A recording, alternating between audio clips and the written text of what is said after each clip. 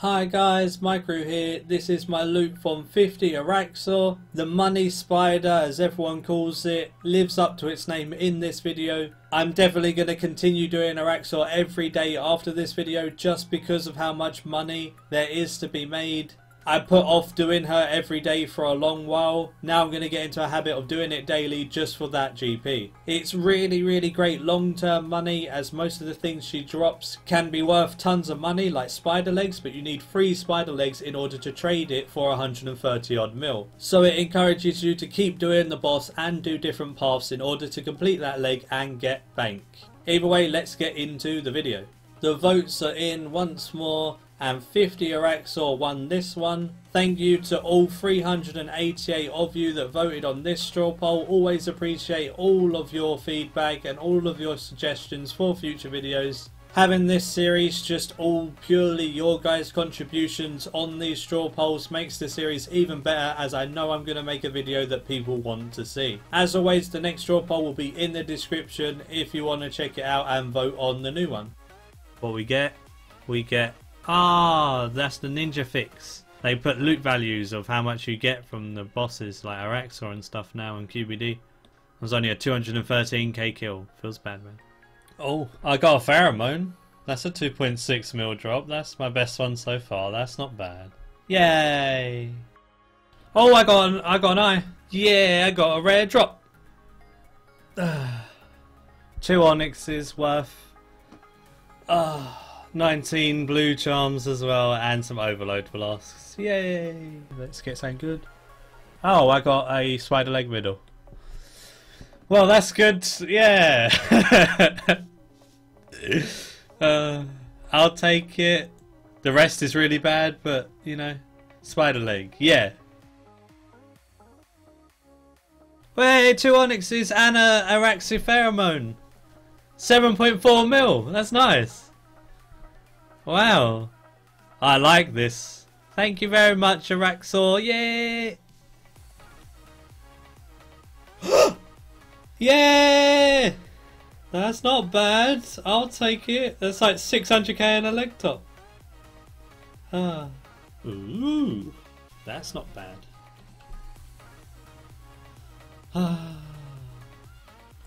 Give me something good. Triskelion piece, 71k reward. Let's go, boy. Araxxor in general is pretty easy to kill. I'd advise using range if you've never killed it before. If you wanted to learn, the easiest way to do is range. All you got to do is at the start of the fight start burning that web down. A really key important thing that a lot of people do not do is every 5 or so auto attacks, Araxxor will do a special attack. If you anticipate or freedom before this special attack, it is never going to be as effective. The swipe does not pull you in if you have anticipate or freedom active. The cocoon lasts for literally 2 ticks before you get out of it if you have freedom or anticipate. So all of these different mechanics she does are much easier to deal with if you're doing that cycle of anticipates and freedoms. It's really important to note that you want to be doing this as much as you can to keep your HP as high as possible and keep your damage output high, because obviously if you're cocooned for a long time, you're going to lose out on quite a lot of damage time as well. Throughout the week that I killed Araxxor, the paths were constantly changing. The easiest paths for me personally were probably 2, 3, as it's literally just mind-numbing how easy it is. As long as you can dodge that insta-kill spider, you're pretty sorted. But on this kill, it was path 1-2, which is my least favourite path, just because you have the instant kill spiders and the normal adds that she spawns, and it can be really hectic at times. So if you wanted to learn Araxxor, I would not advise doing it on path 1-2, but if you could do it on path 1-3 or 2-3, then you're going to have a much better chance at killing it on your first try. Let's see what we get. 7 magic seeds and 17 blues. I'll take it. So as for my loot from Araxxor, you got to remember a lot of Araxxor's drops are untradeable when you get them, which then means they have a theoretical value of how much they would be worth. If you do the boss for a longer amount of time and manage to build your own spider leg or buy a spider leg and add the hilt piece to it. As for tradable items, I managed to get 3 onyx drops, which amounts to 14.4 mil. 3 ceramic scale drops were also quite good, and the 4 pheromone drops amounted to 8.8 mil, so that was also really nice. The magic seeds really added up, and the Saradomin brew flasks added up to a very considerable 6.1 mil. Obviously you have the really bad drops in there as well, like the dwarf weed seeds.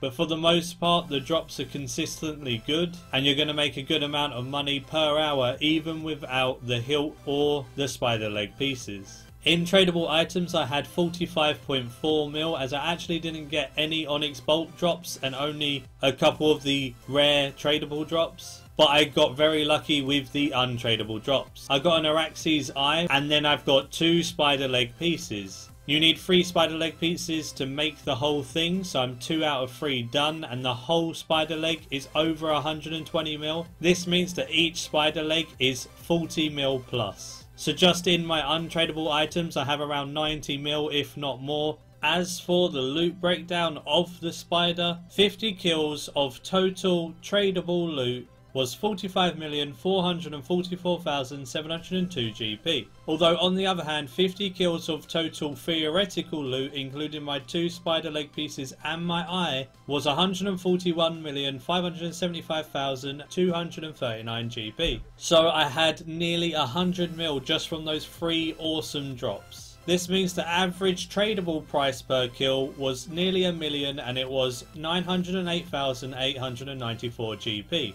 But the theoretical average value per kill for me in these 50 kills was 2,831,504 GP. As you can see, I got super lucky with both of those legs. The legs are just such a good drop, because if you do Araxxor enough, you'll easily make that spider leg and make bank doing so.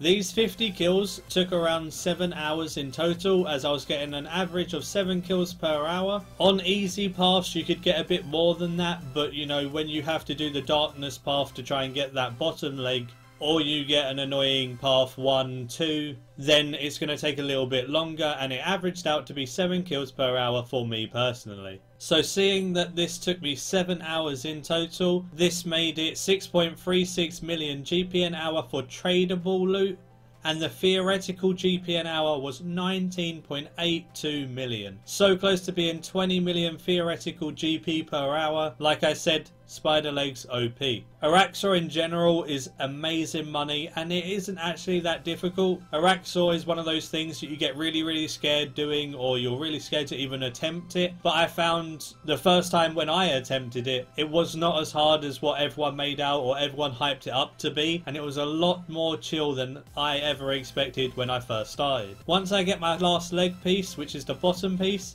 I'll have another 140 mil staff in the bank to sell. So right now all of that money is theoretical, but all it needs is the bottom leg piece to make that into a noxious staff, which is 140 mil currently. Araxxor can be a great hour-long daily too. Considering it gets harder and harder the more times you kill it, killing it 7 times a day is a pretty good way to save on some resources and not worrying about it getting too hard. And obviously you can use your sharpshooter aura or whatever combat style you're using, the best aura for that hour every day, in order to maximize your kills per hour and your actual damage on the boss. This loot video just took me 1 week of doing 1 hour every day in order to get the 50 kills. If you can get into a good rhythm of doing Araxxor for an hour a day, you can make some serious money. Thanks for watching everyone. I hope you enjoyed this loot video. Give it a like if you did, and subscribe for future content like this. I just wanted to thank you all for the amazing support you've given me over the last week.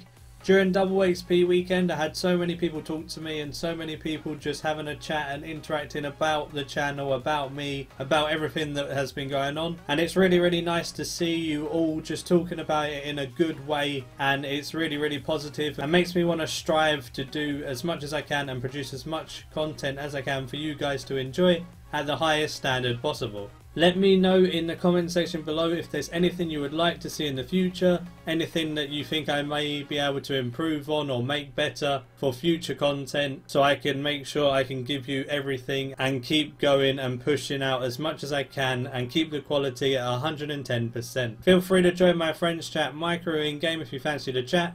Goblin Slayers with a Z is my clan. It's open to everyone and anyone. Feel free to PM me asking clan or the friends chat or anything if you fancied an invite to the clan. We're closing in on 250 members and it's really nice to see everyone interacting with each other and doing things with each other, so that's always awesome. The Discord will be in the description as well. Like I showed in my last video, the Discord can get packed at times and it's so awesome seeing everyone in there and just being able to have a laugh with you all. So if you fancied having a laugh, pop in, say hello. Always nice to see a friendly new face. And until next time, see ya.